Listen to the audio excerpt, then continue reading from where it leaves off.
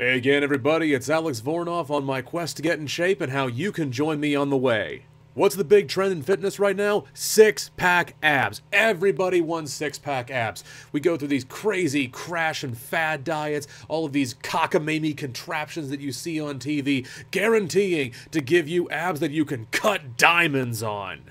Yeah, no. You want to see your abs? Diet and exercise. That's all there is to it. Sounds simple, a little harder to pull off, but that's the truth.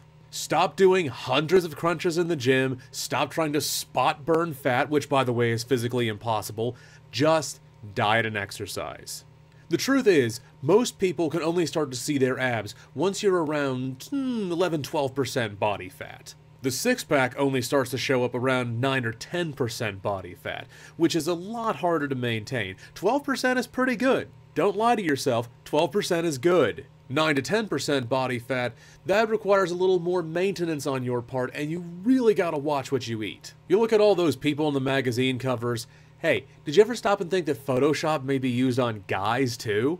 And besides that, a lot of models will actually forego eating or even drinking water for 24 hours before a shoot in order to give their physiques a little more definition.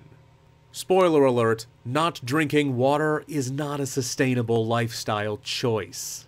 Subscribe to my channel for more tips and advice on how to get in shape. Follow me on my journey to go from dumpy dork to movie monster and how you can join me and make it your journey as well.